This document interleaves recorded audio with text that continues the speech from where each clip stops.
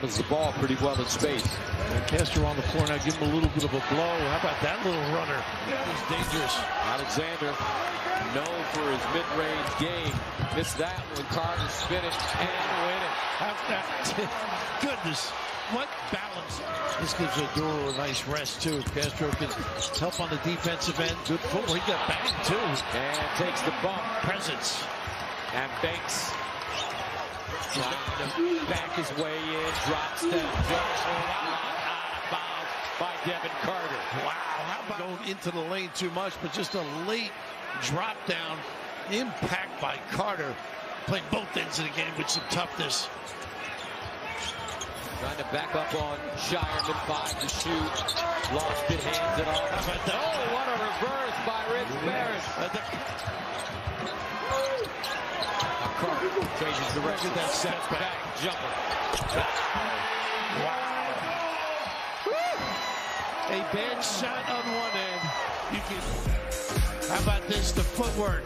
He can dance in the garden. Stretching the D with some nylon. Get those puppies organized. Strum that sweet music, Gus. In the second half where they're 8 of 11. They toughen up right now with Castro on the floor. They want to do to run things. Carter, extra pivot and a nice scoop. Doesn't give up. Really helped their cause. And Carter really has to work defensively. To the bucket. Relentless. Gracious.